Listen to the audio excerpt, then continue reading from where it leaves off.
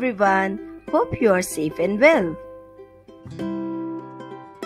Our topic for today is germination.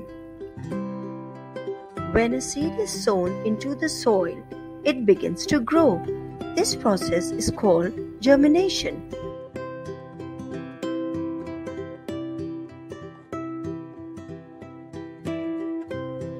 Seeds come in all shapes and sizes.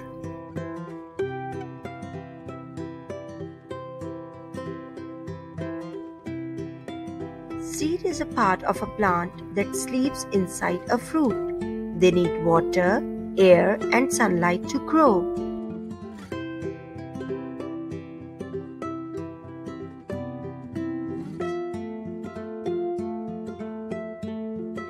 It occurs in the following steps.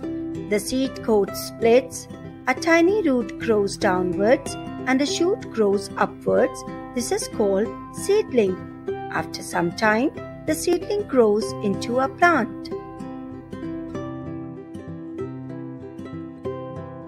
The plant bears flowers which then produce new seeds. These seeds then turn into fruit with time.